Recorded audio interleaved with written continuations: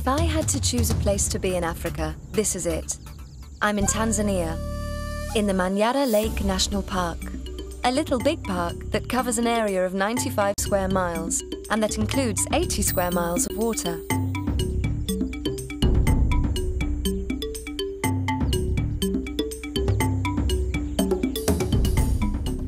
Most of the rift rivers flow into this lake.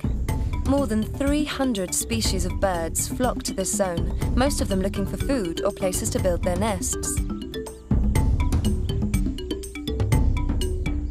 There are many other animals in Manyara, as well as the thousands of birds. Those shapes sticking out of the water aren't rocks. They're hippopotami enjoying themselves in a wide stretch of the Simba River, a place known as the hippo pool.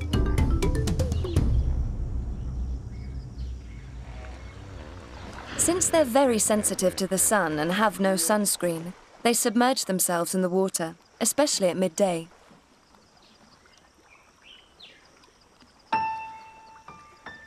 The hippopotami have an amphibian lifestyle. Some birds take advantage of these floating islands to go for a ride and have a snack or a drink on the way.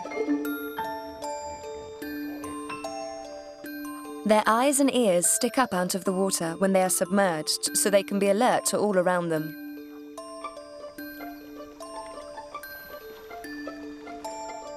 Under their big, imposing noses, their wide mouths are ideal for grazing on the grasses growing in the meadows around the lake.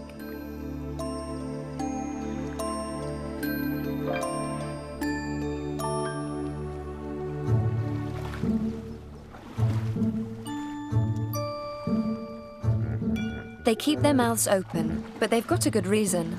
Among the hippopotami, being a big mouth is well thought of.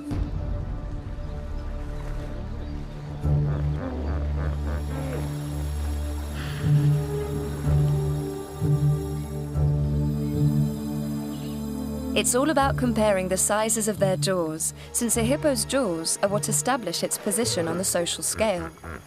So the bigger your mouth, the higher your social status.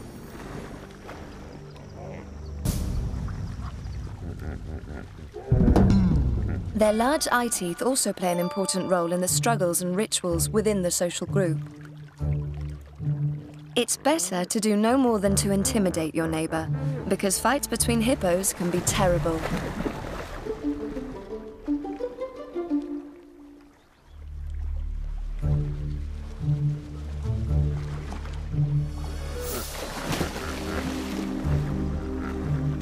Not long ago, people from all over the world used to come to this paradise to hunt the animals, including Hemingway.